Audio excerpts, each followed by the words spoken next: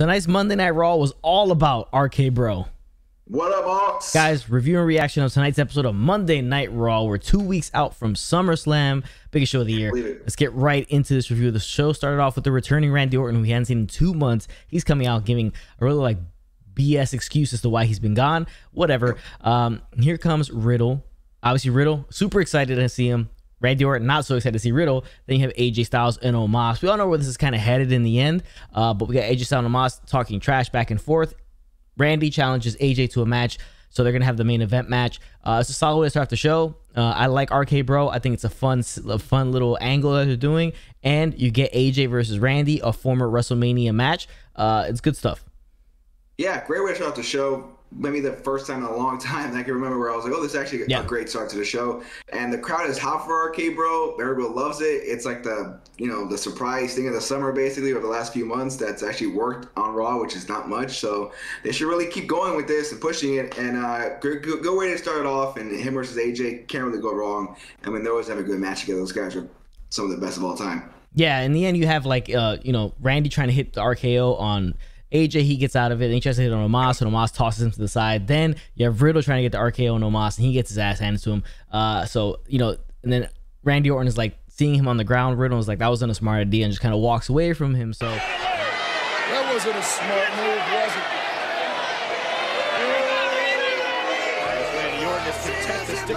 it? So later on he will say he doesn't want to be the partner of Riddle anymore. Riddle's extremely upset by this. It's really, really sad for him.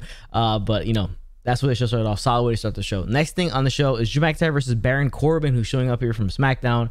He's still saying he lost. Now, there's a missed opportunity here, I think, for WWE. He says in a promo, Baron Corbin, that he got this opportunity from Jinder Mahal, who say it might help him out, give him some money if he's able to take out Drew McIntyre. But he said he lost his home, lost his car, lost his wife and his kids. They left him, and then he's been sleeping in the production truck. Why isn't WWE showing him sleeping in the production truck, getting caught sleeping in there? Missed opportunity. Completely missed opportunity. The fact that it makes sense why his shirt is wrinkly. He doesn't have an iron in there. He got mustard on his shirt. He has to be able to shave. He looks like utter crap. I mean, perfectly. Just do that stuff. Show him out there sleeping. Like, hey, like, I don't know, Drew just like, I got this video of you back here, and just lay down in the thing. Yeah. Got a blanket or no blanket, whatever. Just it would have been hilarious. But it is what it is. I guess we can throw him in the whole. Fill him in there with the Drew and Jinder feud. I guess we can do that. I guess that's something to do. Maybe add more fuel to this kind of feud hasn't really been working, or anybody really excited for it. So maybe this helps it. It was a decent segment, nothing too great. I kind of liked them more on SmackDown alone. Kept them over there. It's like just with Finn, it's already kind of built there. They had the little segment a couple weeks ago. That segment last week. It just kind of made more sense to be on SmackDown for me anyway. Yeah, the match shows what it was. Corbin gets the loss. He gets hit with the Claymore kick by Drew McIntyre. Drew McIntyre gets the win. Drew McIntyre then asked Corbin, how can I help you out? What can I help you with? He said $100,000 would be enough to help him. It's like a ridiculous sum of money. He's obviously not cool with it, not happening. But then Jinder Mahal will come out, and obviously they would do the stare down. He would bring out the sword and point it at them. So it's all headed, McIntyre, Mahal at SummerSlam. But with that being said, I got to book Baron Corbin again. He's gonna puke! So let's book Baron Corbin really quickly. All right, so we did this before. I said I wanted him to be like sleeping in back of cars, in people's rental cars, tagging along with them not knowing. They haven't done it. The production truck stuff, him sleeping there, they should have shown it. I think they need to go a little bit further with the way he looks. I think rather than just the mustard stain, the wrinkly shirt, have his boots be held together by like duct tape. Have like his pants all ripped up. I would say have like him cut the seam of the back of his pants in a match, like he rips the back of his pants and then he just uses the same pants over and over again. He always has like his the cut in the back. There's a lot of other things they can go with this going forward. Super interesting stuff that they can do. I think they should go with him smelling. Some people, he might be able to get away with that in some matches. Well, Drew kind of threw that out there with the whole, like, for God's sake, take a shower, man. Yeah, so the whole smelling thing. So play that up in the match. Have him be like, it's so stinky that the guys are kind of don't even want. He maybe wins a match like that. Now, what I would want to see at the end of this, and maybe work him into like a babyface role or get him really over with the crowd, is put him on a trajectory to win matches for money. somebody's gonna offer him money, maybe Vince or a general manager, some type of authority figure is like, okay, if you win these matches, we'll give you prize money and you'll be able to reclaim your fortune or be in okay standing. It's similar to how Ric Flair, when he was about to retire, he had those matches like if you lose you retire, and it ended up with Shawn Michaels. So he had that run of matches. So you can do the same thing with Baron Corbin. He goes into these matches, he has to win, he gets on a run. They're hard fought matches, different stipulations, different circumstances behind the matches. You can have him really fight from underneath in these matches and come really close, a lot of false finishes, and him win these matches and get his sum, get his money, and leading up to a big pay-per-view where he's able to get the final amount he needs to get over the threshold. You can do a graphic on the screen with it, his face, and the money keeps piling up, and you see like the end goal, and you lead it up to a big pay-per-view where he ends up getting the big match win. He wins a title, maybe the US title or Intercontinental title, and he's able to get his money there, and then do it like that. I think that might be the funnest way to book Baron Corbin.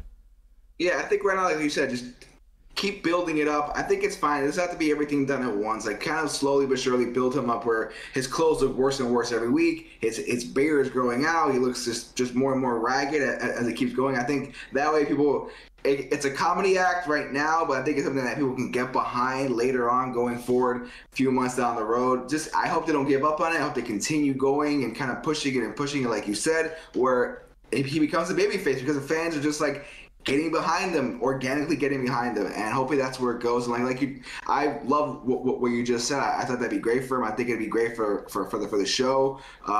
Just have another guy, and Baron Corbin's been around a while, and he's been in stuff, but he's never felt really that important. But this could really push him to something unexpected heights. You just never know with these organic storylines like that.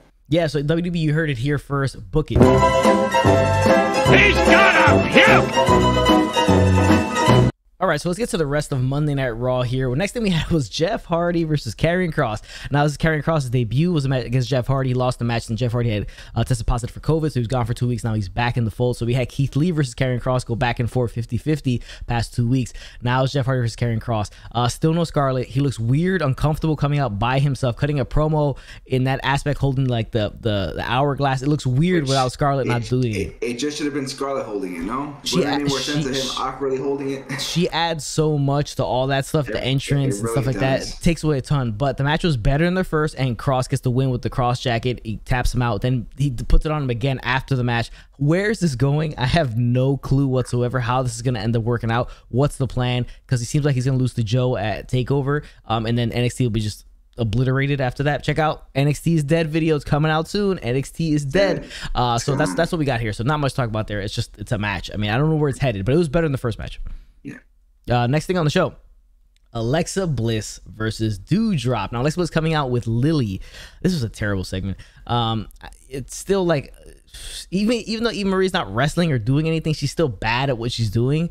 Yeah, she's not. She's just. I don't know. Why is she here? I don't know. Why is she here, man? I don't know.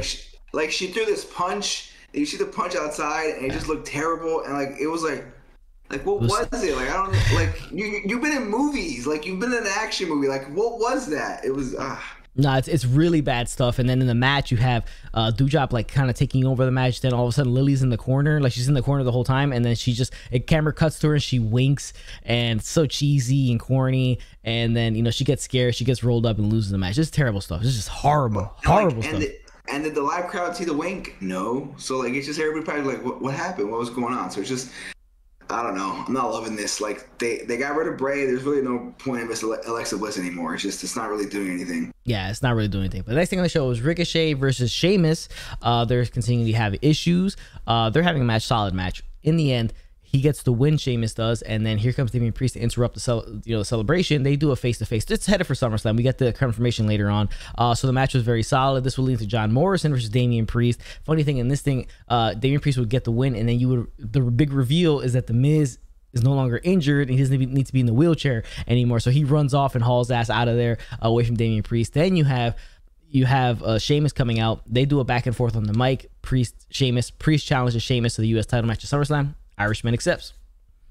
Yeah, I mean, it was run-of-the-mill WWE segment should have fill a matchup and fill a couple of hours, not a couple hours, but like 45 minutes of the middle of the show, and they threw in this match. This is a match for SummerSlam. It's good for Priest. I didn't love the whole bully thing, or his promo wasn't anything really special, or really didn't feel anything kind of important, but it was what it was. As long as Priest is in a major feud with Sheamus, where we can put the belt on him, the U.S. title, and hopefully book him correctly as the U.S. champion, and we'll see. That's asking for a lot. I know WWE, but whatever. But at least he's come up from NXT, unlike Keith Lee, and he's actually doing something and being prominent and not losing to Jeff Hardy his first time out, or going back and forth with Keith Lee. So for the most part, at least they're doing Damien Priest pretty okay right now. Yeah, they're doing some okay stuff with them. Then we get some 24/7 shenanigans in the back where Akira Tozawa and R-Truth are chasing down Reggie. He's flipping around, doing his flippy flip. We'll see how long. We'll see how.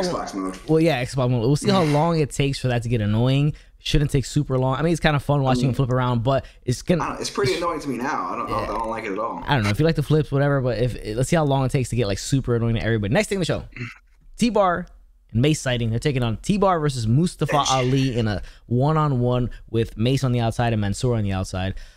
Yeah, it's kind of whatever. I mean, it sucked. I'm not liking any of these two tag teams. Ascension 2.0 is not working for me. I like Ascension 1 better.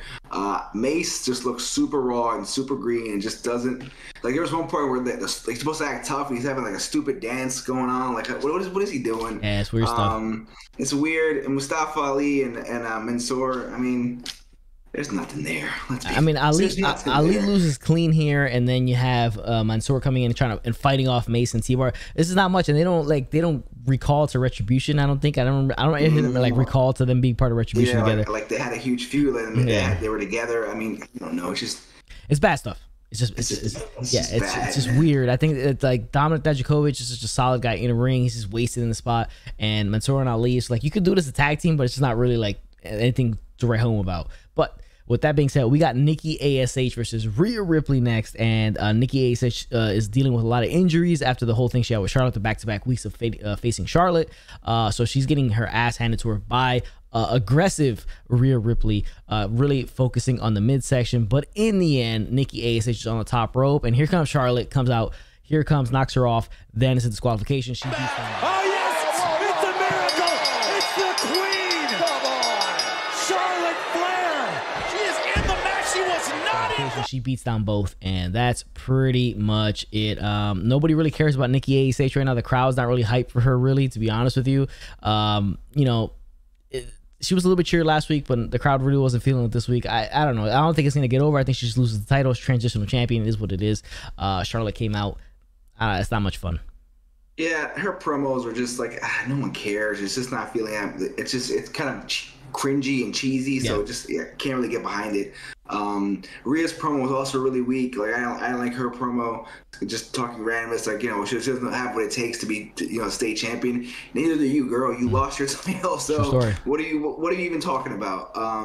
And then Charlotte is just gonna win again. Let's be honest. She's gonna be just give her the title. Just that's it, and then we'll figure it out from there. It's just nobody really cares right now. Yeah, nobody really cares. We'll just see which one of the two out of Charlotte and Rhea are gonna come out champion. Most likely Charlotte. I don't know. Who knows at SummerSlam? But that's what we got. Then after this, we get the big match: AJ Styles versus Randy Orton, and it's a good match. It's solid. It's really good stuff. These guys are so good in the ring. They're so good in the ring together. So yeah, everything's so. It's like it's just two naturals in the ring. I mean, that's what it is. Just two guys are just naturally gifted and naturally made for professional wrestling. That's what you got. And seasoned vets, they got booked. They know how to work. They know how to work the crowd. They know how to do everything. It's just like you can't. These guys are gonna, even on a Raw with those commercial breaks and all the schnoziness of Raw, but still a good match. Yeah, and they have Omos outside, and Randy's really messing with Omos a lot in the end. But then here comes Riddle. He wasn't supposed to be there because Randy didn't want him at ringside. He comes out and helps out and taking out Omos just for a little bit, kind of like, distracting him. And then AJ Styles will go for a phenomenal forearm, and we got the highlight of the night with this RKO out of nowhere. What a maneuver!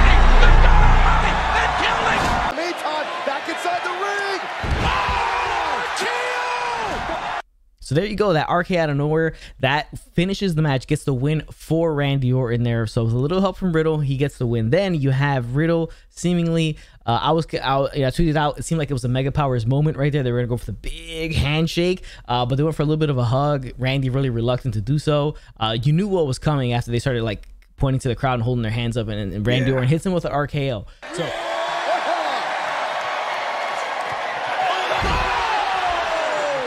So that's kind of this team's version of the Mega Powers moment. Hitting with RKO is kind of like, yeah, we're cool, we're a team. So we all know what this is leading to. Next week will probably get set up AJ Styles, Omos versus RKBro for those Raw tag team titles, and finally get AJ out of the tag team scene. Hopefully after SummerSlam, get him back in the main event picture.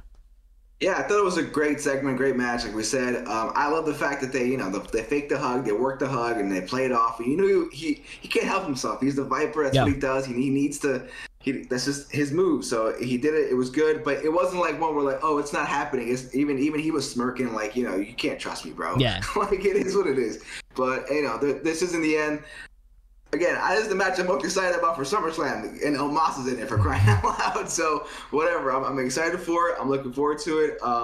And they're the most interesting thing on Raw. It's not even close. The crowd's into it. The crowd was like hyped about it. So just they got me excited. And the tag team belts haven't been this interesting in God knows how long. So it's definitely just fun to have them being interesting. And I want to see RK-Bro like win it and have a run and just be them. It should be awesome. It should be a fun time, and I like the way they play it up. Of Art, you can't trust Orton. He's a Viper. It's fun stuff. No Keith Lee on the show, no Goldberg on the show. We had the MVP and Lashley promo. So whatever. We'll see where that ends up. Goldberg was supposed to be on Raw. Wasn't he supposed to be on Raw? I don't think. No, I think he'll be on next week's Raw. He's supposed to be on next week's Raw. Go home, yeah. But guys, that's our Raw review and reaction. I appreciate you guys for tuning into this video. Make sure you check out last week's Wrestling Report on Saturday. Me and Jonesy Chats Wrestling, our live stream there was a lot of fun. Make sure you check out the pros and cons of CM Punk and Daniel Bryan AEW. Make sure you check out the problem WWE has with Roman Reigns video, and make sure you stay tuned for the NXT is Dead video. We appreciate you guys for tuning in. If it doesn't work for you, bro, do not do the job. Later, Mark. Later, NXT.